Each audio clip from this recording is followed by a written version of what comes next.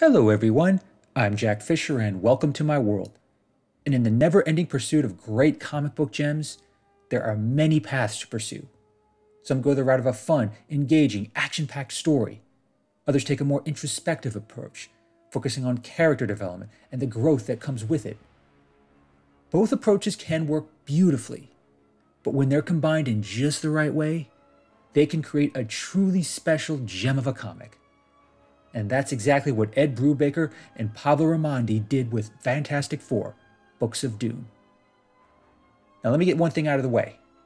If you're a fan of Doctor Doom in any capacity, or if you just like comics that focus on iconic villains, this is the kind of comic you hold in high regard. Because in terms of exploring, fleshing out, and appreciating an iconic villain, Books of Doom checks every box and then some. Now the basis of the book is simple. It seeks to explore the early life of Victor Von Doom, the man who would go on to become Doctor Doom. It's an intriguing premise by default. Doctor Doom is, after all, one of Marvel's greatest villains. And in the pantheon of iconic villains, Doctor Doom often ranks near the top alongside the likes of Darkseid, Lex Luthor, and Darth Vader. Now there are a lot of things that make him a great villain, plenty of which are fleshed out in this story. But at his core, Victor Von Doom is a smart, capable man who was born into terrible circumstances. You could argue that his circumstances were the worst for someone as gifted and brilliant as him, but that only makes his ascension to becoming such a menacing villain all the more impressive. While Doctor Doom's origins have been explored before, going all the way back to the Stan Lee Jack Kirby era of Fantastic Four, Books of Doom expands on that story considerably. It keeps many of the basics same. Victor Von Doom is born in the rural backwaters of Latveria in Eastern Europe. His mother is a gypsy obsessed with the occult. His father is a brilliant doctor, but their lives are mired by poverty and persecution. Now, the community he grows up in is very loving and close-knit, but they have little to no resources, and even less in terms of power and agency. With respect to the greater social hierarchy, Victor Von Doom starts at the very bottom. But that is not where he stays. Even before Doom was born, there were signs of his immense capabilities. He proved very smart and aware of his surroundings, so much so that he actually remembers being in his mother's womb. More signs follow as he comes of age. He's able to use what little resources his community has to make incredible inventions. And thanks to his mother and father's influence, he's able to explore both magic and science, two fields which he would ultimately master. But before he accomplishes anything of note, he has to face great tragedy, loss, and hardship.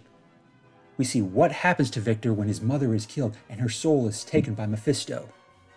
We see what happens when Victor's father dies, protecting him from the wrath of the Latverian monarchy. And every step of the way, Pablo Raimondi's art renders these awful moments in brilliant yet brutal detail. Through it, we see how these hardships shape Victor. We also get a better understanding of where he comes from and why he is so driven. The world was so harsh and unforgiving to him as a child. So is it really any surprise that he becomes every bit as harsh and unforgiving in return?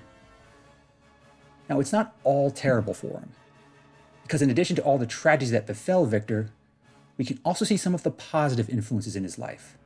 His childhood love interest, Valeria, showed that Victor was capable of love and connection.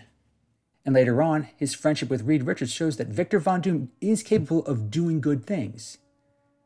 There are even moments in which you feel sorry for Victor. You see it manifest in where he came from and what he's lost.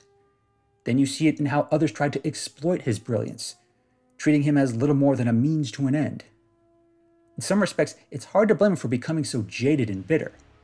Almost everyone he meets treats him like crap. The only constant is the strong denigrating the weak. That never seems to change for Victor. And nobody is even in a position to change it. Not yet, anyways. But on top of those moments of sympathy, Books of Doom also makes clear that Victor is not a pure soul. He shows at times that he is also capable of willingly and eagerly doing terrible things. It doesn't happen all at once. He doesn't become this ruthless, cunning supervillain in a single moment. This story simply builds towards that moment. And when it eventually comes, It's powerful and cathartic, but not in the classic mold of the hero's journey. More than anything else, Books of Doom inverts that journey. It explores this path that Victor Von Doom took to becoming Doctor Doom. He goes from frail, scared, and vulnerable to callous, cruel, and powerful. It's a hell of a journey, and one that only adds to Doom's mystique. Books of Doom highlight the many phases of that journey. It's not always linear. There are even times when it looks like he might take a different path entirely. But, and this is where the comic really shines, the story makes clear that every path he takes is one of his choosing. Nobody made Victor Von Doom evil and menacing. And nobody makes him continue down this current path he's on. It's clear that at any point, Victor could simply choose to follow the example of Reed Richards. He really could become Earth's most powerful and celebrated superhero. And more than one comic has explored that possibility. But in the end, and this comic makes that clear, Doom simply chooses not to. This is Doctor Doom's will, and that's all there is to it.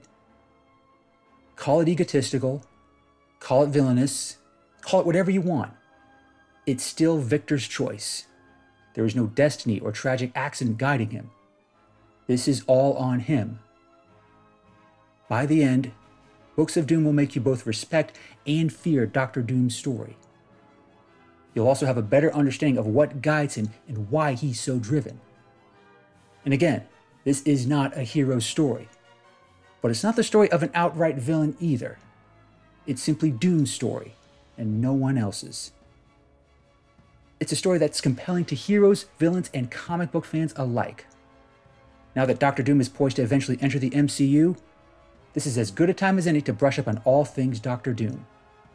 And this book is a great place to start. As always, I'll leave links to both Comixology and Amazon in the description. Thanks for watching, everyone, and thanks for joining me in my world. Please remember to like, comment, and subscribe. Assume that Doom himself wills it. And until next time, take care and stay safe.